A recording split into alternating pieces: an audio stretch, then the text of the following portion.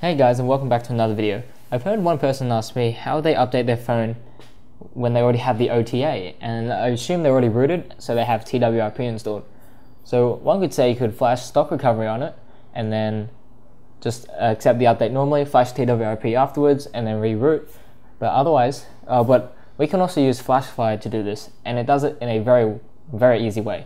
So you can see I've already downloaded the system update, it's been verified, and it's A-OK to go. So all you need to do is go ahead and download FlashFire. Now that is available from the Google Play Store. I'll be leaving a link down in the more info as well. So once you open up FlashFire, once you accept the Super SU prompt, and it does is enumerating partitions and doing all these other behind the scenes stuff, it will actually detect the OTA for you. Now this works best on Nexus devices. I've seen on the OnePlus, or at least the OnePlus One, that you have to go look for it within a folder. But anyway, this already detects it, and we're gonna hit OK. And that will actually load up all the instructions that we need for the OTA to work its stuff. So as you can see here, these are the instructions that FlashFire is going to go follow through. So it's going to erase the cache partition. So it's going to delete it and then format it. And then now it's going to use the update.zip, and then it's going to restore the boot and recover images. So I assume if you have a custom kernel, but really what that is for, I think, is for Super SU to work properly. But other than that, it still injects Super SU, so not too sure. Maybe that's just, doing two things at once, but that's fine. We're also going to preserve recovery, and it's going to normally reboot. I assume you could probably change it to reboot to the bootloader. Yes, we can. And of course, we can choose to restore the boot. So yeah, we'll leave those options as default, and we're going to tap flash down there, and we're going to tap OK. Now this will reboot our phone into a little screen where FlashFire can load everything, really nicely done, and we shall see the process of doing this, and afterwards we should be on the MTC19X rather than the MTC19V build of Android. As you can see here, it started. We're doing the boot image and recovery, so it's already done.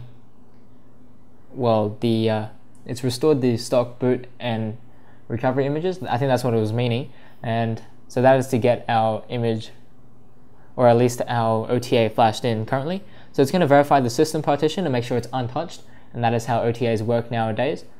So luckily, with the introduction of systemless root, it's been out for a while now, this makes it a whole lot easier to do.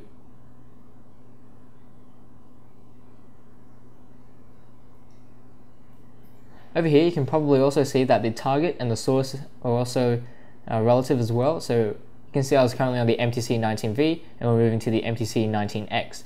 So now it's just doing all its stuff, and it's going to patch the system, I think it's sector or block-wise, which reduces OTA sizes by updating only the things that it needs to update. So you probably saw that the OTA was about 18 megabytes, which isn't a lot now. So yeah, that's going to update those images here. So the system, vendor image, and maybe the recovery will be updated. So we're just going to wait for this process to finish, and I'll probably fast forward it to the end.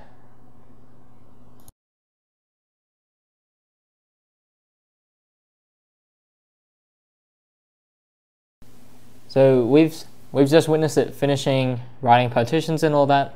Now it's going to install Super SU. And then afterwards, it's going to restore our recovery image, so TWRP, back in its rightful place.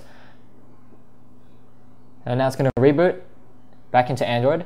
Now, as usual, with installing Super SU like this, your phone will have to go through the boot up process a couple more times than usual, but that is alright, as that is the norm of the process.